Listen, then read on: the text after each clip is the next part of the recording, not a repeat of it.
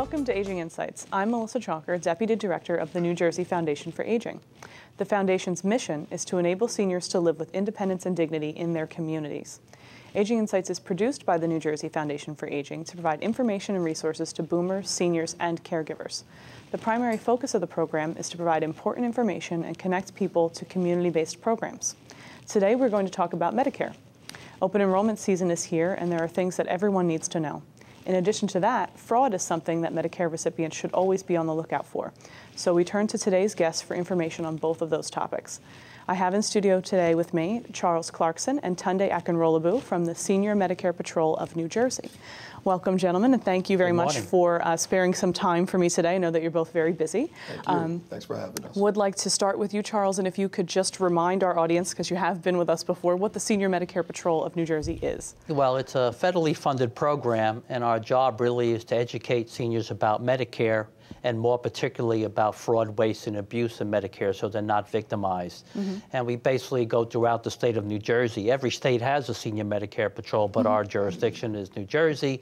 We go throughout the state, and basically we give lectures to senior groups, church groups, any group that will invite us really to come and speak to them, because it is a message that is very, very important. Sure. So we are going to touch on the fraud thing at some point during the show, but I did want to start with open enrollment, since we did talk about that as well. Open enrollment is going on, and what are the dates for that? The open enrollment dates are October 15th to December 7th, and obviously they picked December 7th because it's Pearl Harbor Day, and I guess people can remember that's the last day they can make any changes in Medicare. Sure. So let's talk about, since you said that, what changes can people make during open enrollment? Well, there are a number of things seniors can do. You know, if you're in original Medicare, which means you have Part A, Part B, and you have a Medigap policy and then a drug plan, you can actually leave original Medicare and go to a Medicare Advantage plan. If you're in a Medicare Advantage plan, you can change Advantage plans. Or you can say, I no longer want a Medicare Advantage plan. I'm going back to original Medicare because I have greater choice, and you could actually go back to original Medicare. You can also change your prescription drug plan, and actually we recommend that you review your drug plan every year to make sure that there isn't a better plan in 2015. And I do want to get into that, the drug plan specific stuff, because I know that there's a lot to know about that, but I do want to just skip back for 1 second, because you did talk about original Medicare versus Medicare Advantage. So if you could just explain to people what the difference is between those two. Okay, well, let's start off with the Medicare Advantage plan. Those are really private companies that are offering all the services that Medicare covers, but they do it through a private company, like an Aetna or a Humana, And basically, if you're in one of those plans, you basically have to follow the rules of the plan. And most of those plans have networks. So the big drawback of the Medicare Advantage plan is you have to go to a doctor in a network, a hospital in a network. You may need prior authorization for certain tests. If you need to see a specialist, you may have to get a referral from a primary care physician. So it is quite different from original Medicare. Now, original Medicare is, I have Part A, which is my hospital coverage. I have Part B, which is my doctor coverage. And I have usually a supplement plan to supplement what Medicare doesn't pay. And then I have a drug plan, You can find that in the Medicare Advantage plan, but you don't need to buy a supplement, and you don't need to buy the drug plan, because the Medicare Advantage plan has all that in it. So some people, so why would you join one over the other? Well, if you don't have to buy a supplement and you don't have to buy a drug plan, well, then maybe if you're healthy, you could say, I could save money by going into a Medicare Advantage plan. And some of those plans can have 0 premiums. Whereas in Medicare, you should buy, you don't have to, but you should buy a supplement and a drug plan, and that could be another $200 to $300 more a month. And if you're not spending it, you can say, maybe I should be in a Medicare Advantage plan. Great. I think that's very helpful for the audience to know the difference between those two things. So if they have original Medicare and they're interested in or need a drug plan, this is a time when they should be looking, even if they already have a plan, they should be looking to maybe join a new plan or make sure that their current plan still covers their medication. So we talk a little bit about that? Yeah, that's correct, because every year the drug, which is Part D of Medicare, the drug plans change. They're private companies, so the deductible can change. The premium obviously can change, and the most important thing is the formulary. The list of drugs in the plan could change.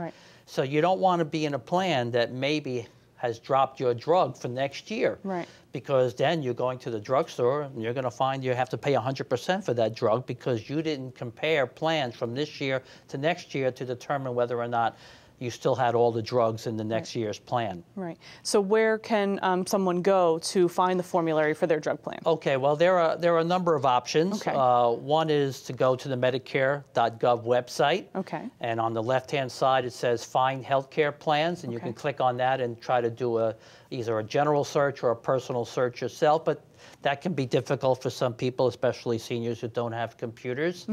Also, you can call the State Health Insurance Assistance Program in New Jersey, which we would recommend highly because they're also federally funded and they're unbiased. They will try to find the best plan for you. And for us, the best plan covers all my drugs and it's the cheapest plan for the entire year. Ignore the premium, ignore the deductible, ignore the co-pays. What does it cost me over the entire year? And that's what I really want to know. Right. So you mentioned, which I think is great, the State Health Insurance Program, which people call SHIP for short.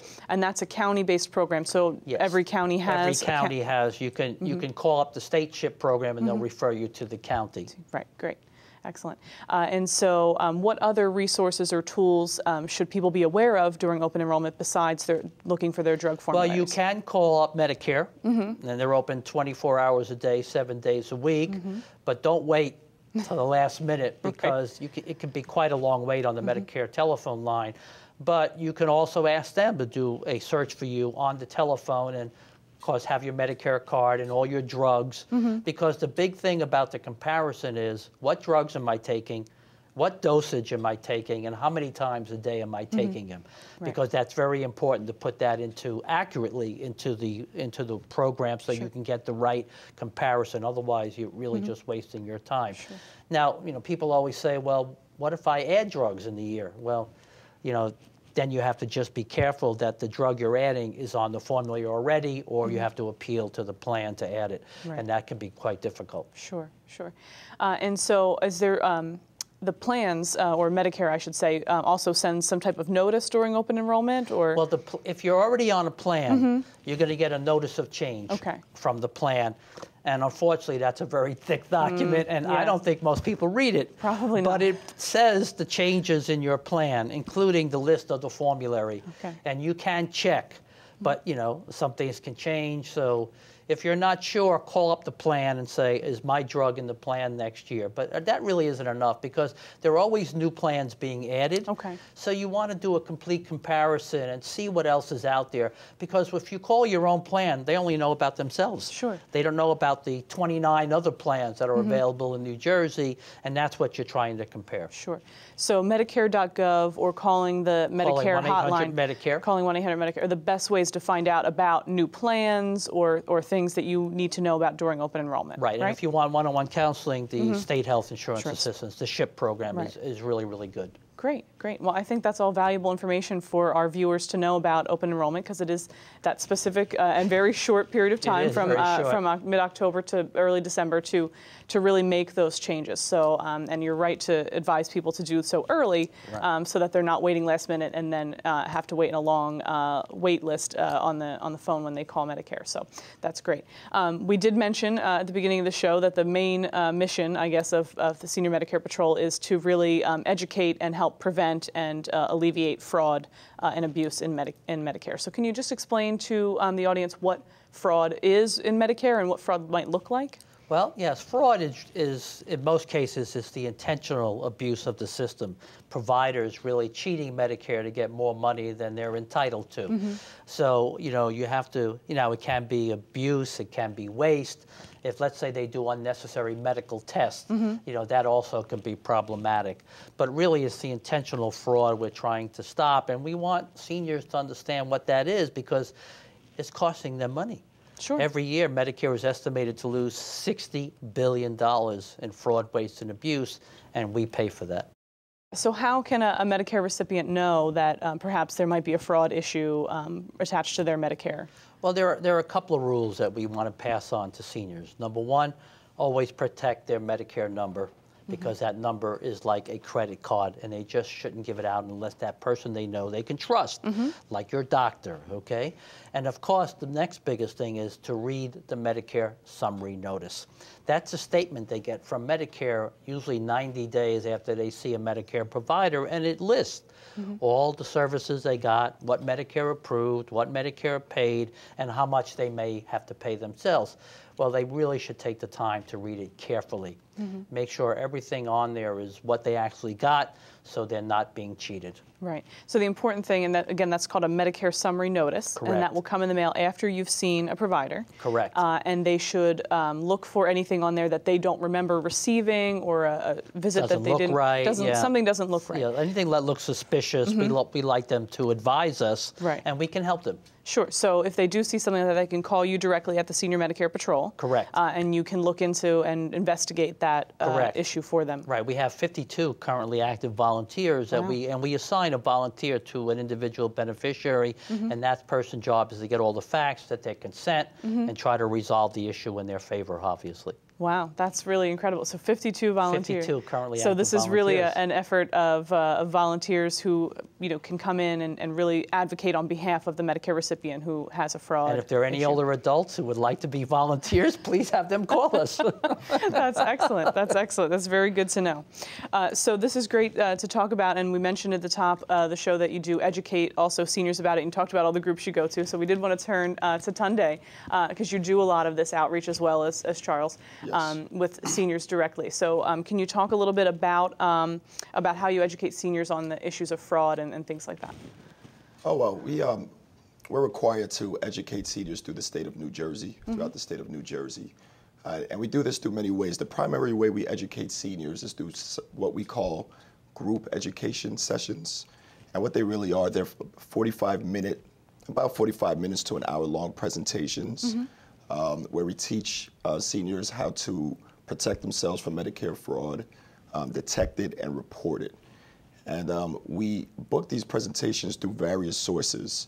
I would say our primary source are senior centers, but we also book presentations through church groups. We partner with offices on aging. We partner with organizations like the AARP. We've done a lot of presentations at AARP chapters, as well as we speak on panels and conferences throughout the state of New Jersey. So basically anywhere where we can reach seniors and there's a senior audience, we'll give a presentation there. Sure. When you meet with seniors face to face in these settings, what are some of their primary concerns or the most common complaints that they have in regard to Medicare? Well, there are a lot of questions. As a matter of fact, one of my presentations, I have a list of what I call the challenging Medicare questions that seem to always come up with seniors during presentations. And there's many of them. I'll give you an example of a few. One of the questions that a lot of patients have is the issue of consultations. Beneficiaries will say, well, I was in a hospital a couple of weeks ago, stayed there for 3 days, and 10 different doctors walked into the doctor's office, into the hospital room, and waived, and then billed Medicare for what they call a consultation fee. And that seems to happen often. Right. So what I tell them was, a couple of years ago, the consultation fee or the consultation code was the most misused billing code in Medicare. Really? Right. That's interesting. Because it's very easy for a doctor to walk into a hospital room, wave at the beneficiary, walk out, and then bill Medicare for a consultation fee. So what Medicare did at that time is they eliminated the consultation code. Now, that doesn't mean that doctors cannot charge consultation fees, because of course that's still a needed service. What it really means is they made it more difficult for doctors to bill for the consultation code. Okay. So in order to bill for the consultation code, you also need to provide adequate documentation to send over with the claim. Okay. So when you send the claim to Medicare, you're sending the claim as well as adequate documentation for the consultation code. So what they were hoping was it takes away the incentive for doctors to bill for consultation codes now that it's more difficult to get paid for it. Right. So the main point would be that a consultation should only happen now when really needed, and not just kind of as a standard procedure for doctors to do.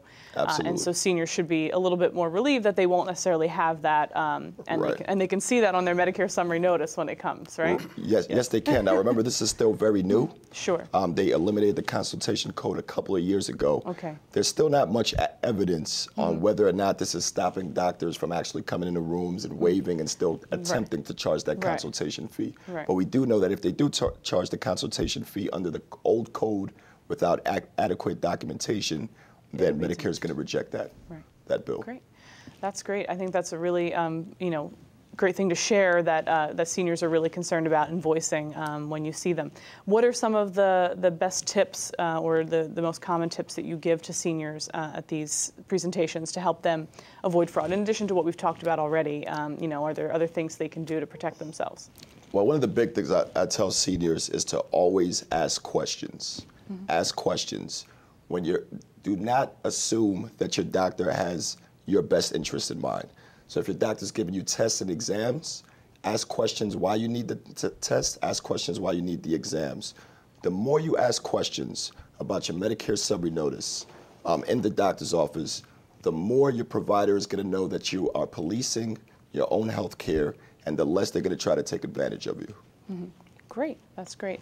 So I think that this is really great information to share for our seniors. You go out and you do these presentations for them, and so to be able to share it in this platform, I think hopefully some more seniors are seeing it, and maybe some more organizations will contact you to have you come out and talk to them about it. So are there other tips for preventing fraud? Do you suggest seniors that I'll keep maybe a log of their medical visits? So the Medicare summary notice, it comes in the mail once every 3 months. 3 months is a long time.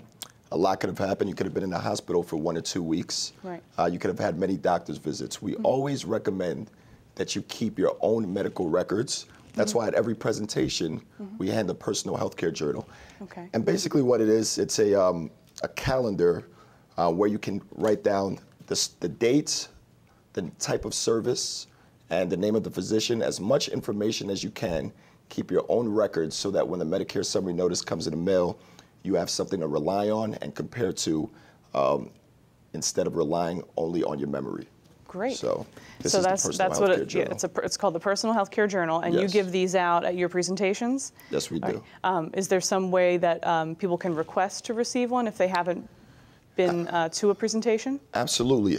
If you are looking for any educational material on Medicare fraud and abuse from the Senior Medicare Patrol, you can give us a call at 732-777-1940. Great. And we also book presentations throughout the state. So if you're listening to this and you belong to a senior group or a senior club or a church group or an office on aging, then please reach out to us, especially senior centers, and we'll book a presentation for you. So this book, I do want to get back to the book. Sure. It has the information in there where they can write down when they saw a doctor, what procedures they may have done, any hospitalizations, and then compare it to their Medicare summary when it comes in the mail. That's correct. If they don't have this book yet, if they haven't been able to receive it, they could do this in a calendar or a notebook or something, so that they at least have a record to compare to their Medicare summary when it comes, correct? Yes. Great, that's great. So this is a great tool. I know Charles mentioned not sharing your Medicare number with anyone, and I think this is an important thing for us to remind seniors, because there are a lot of scams out there that happen, not just with Medicare fraud, but fraud in general that's targeted at seniors. So I think it's good to remind people that Medicare is not going to call you or email you and ask you for your number.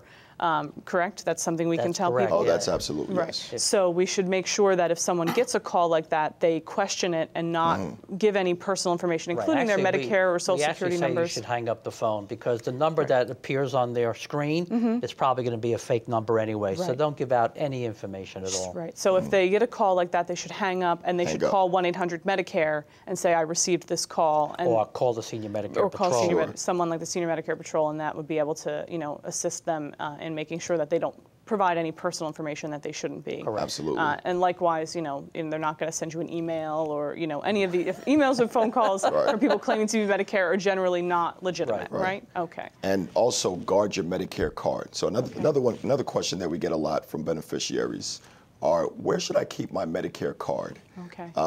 If I keep it at home, and I'm on the bus and I fall unconscious and I have to get taken to the hospital, then how are they going to know who I am and are they going to be able to treat me? Sure. So our suggestion is always for 95% of the time to keep your Medicare card at home. Why is that? If there is an emergency and you're rushed to the hospital, it's required by law that hospitals have to treat you regardless of your insurance. Right. So they will treat you eventually when you get better. Of course, they're going to want to get paid, so they're going to need your Medicare information. Right. And that's also if the hospital doesn't have you in the system already. They could already have your records in the system. Right. So keep your Medicare card at home. In most cases, the only instance when you would need to bring your Medicare card with you is if you have a new doctor's appointment, or you're going to see a new provider for the first time. They might require that they actually see the Medicare card. Right. So bring it with you on that time. Let them store it in their records, and then go back and keep it at home. Wow. That's the first that I've ever heard that tip, because most people would think, oh, I need to bring my insurance card with me. It's one of those things you should carry in your wallet. Right. But you actually are recommending that people leave it at home in a safe place, because, as you said, they will get treated at the hospital, and then a family member could bring it to them in the hospital if they need to see it and verify all those things. Yes. That's actually a really good tip that I hadn't heard yet. So I'm glad that you shared that with us. Sure. Any other out-of-the-box tips that you've got for us? Well, what I usually like to end with at the end of presentations is a common issue that's related to Medicare. It's not quite considered fraud, but I think it's worth mentioning. It's the issue of observation status versus admitted status.